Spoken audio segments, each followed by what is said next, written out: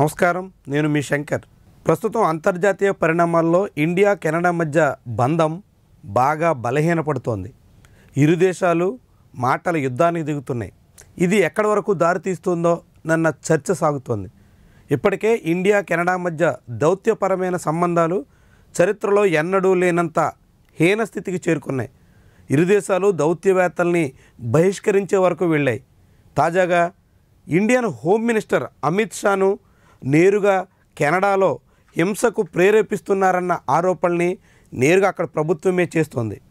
Canada ప్రభుత్వం భారత home మంత్రి మీద చేసినటువంటి వ్యాఖ్యలతో ఈ వేడి మరింత రాజుకుంది. దాంతోపాటుగా ఏకంగా సైబర్ నేరాలకు పురుకొల్పే రీతిలో అనేక రకాల హింసకు ప్రేరేపించే రీతిలో ఇండియా ప్రయత్నిస్తుందన్నట్టుగా కెనడా ప్రభుత్వ వర్గాలు పదే పదే ఆరోపణలకు దిగుతున్నాయి. As Canada and India potentially may have some tensions, it is possible that we may see India want to flex those cyber threat actions against Canadians. As per the observations that we've made in this assessment of the National Cyber Threat Assessment, it is clear that we are seeing India being an emerging threat actor. What I can say is that we have seen that as the tensions have risen, even from the time that the Prime Minister himself stood in the House of Commons and spoke about the murder of Nijar, we were already seeing observations that there could be disinformation that is coming from those that claim to be working for India, for example. ఇది రెండు దేశాల మధ్య సంబంధాలని బాగా బలహీనపరుస్తున్నటువంటి దశకు చేరుతోంది. ఈ వివాదంలో కెనడాకు మద్దతుగా ఇప్పటికే అమెరికా కూడా గొంతు కలిపింది. యూకే కూడా స్వరం వినిపించింది. కెనడియన్ పౌరుడు నిజ్జార్ హత్య కేసులో భారతదేశం పూర్తిగా సహకరించాలని, భారతదేశం దగ్గరున్న ఆధారాలు అందించాలని అమెరికా, యూకే కూడా కెనడాకు మద్దతుగా నిలబడ్డాయి. కెనడా వాదనను బలపరుస్తున్నాయి. దాంతో ఇప్పుడు కెనడా మరింత దూకుడుగా ఇండియా మీద ఆరోపణలకు దిగుతుంది. ఏకంగా ఇండియన్ హోమ్ మినిస్టర్ మీదే ఆరోపణలకు దిగినటువంటి నేపథ్యంలో వ్యవహారం తీవ్రస్థాయికి చేరినట్టుగా కనిపిస్తోంది. ఇరు దేశాల మధ్య దౌత్యపరమైనటువంటి సంబంధాలు దాదాపుగా తెగిపోతున్నటువంటి తరుణంలో ఇలాంటి ఆరోపణలు ఇంకెక్కడికి దారితీస్తాయి అన్నది ఆసక్తికరమైన చర్చకు ఆస్కారం ఇస్తోంది. కెనడా G7లో భాగం.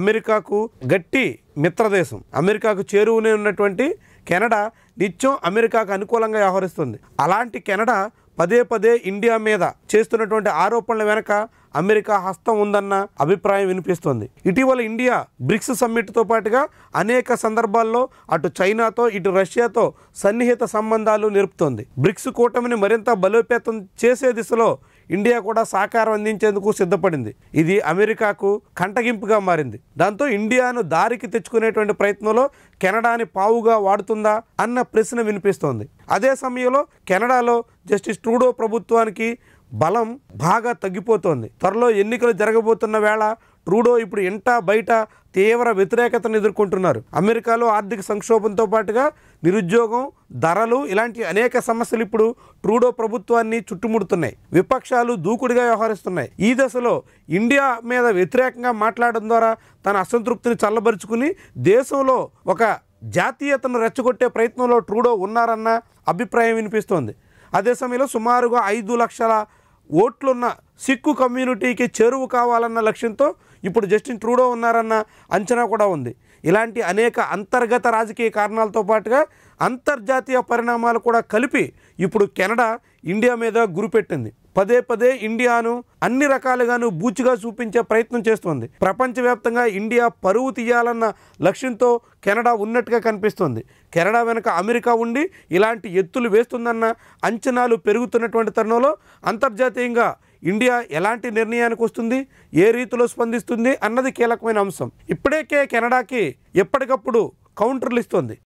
High commission yesterday a diplomatic note was handed over in reference to the proceedings of the Standing Committee on Public Safety and National Security in Ottawa on October 29th, 2024.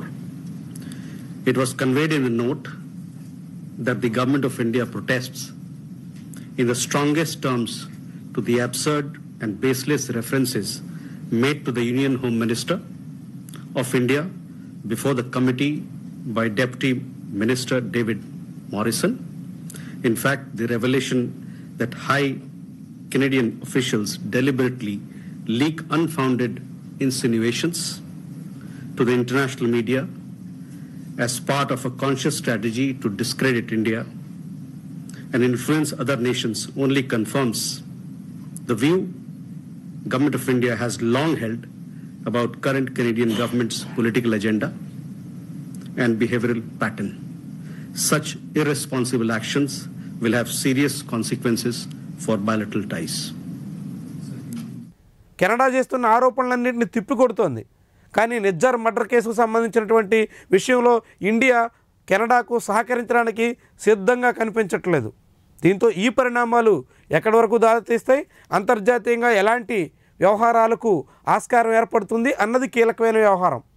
ప్రస్తుతానికి మాత్రం ఇండియా కెనడా మధ్య విభేదంగా ఇది కనిపిస్తున్నప్పటికీ అటు America UK కూడా కెనడాకు మద్దతు ఇస్తూ ఇటు Russia చైనాకు ఇండియా చేరువయ్యే ప్రయత్నాల్లో ఉన్న తరుణంలో వ్యవహారం అంతర్జాతీయంగా మారుతున్నటువంటి విషయానికి సంకేతంగా ఉంది.